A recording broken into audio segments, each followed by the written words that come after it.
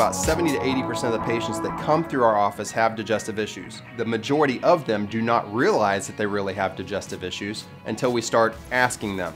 What that means is digestive issues would be acid reflux, or also known as GERD, bloating after meals, feeling like that there's distension and that the food is just kind of setting in the stomach. Sometimes it's uncomfortable. Diarrhea and constipation.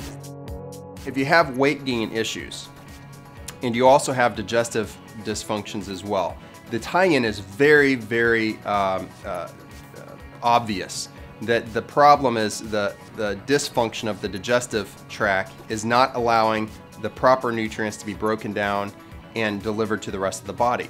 So even if you change your diet and eat low calories, is the body still going to be able to, is the digestive system still going to be able to break down those foods? And the answer to that is no, it's not. So the underlying problem is still going to go on, which is why it's very important to find out what's at the cause rather than trying to treat it with, let's just say, diet and exercise, because it very seldom ever works.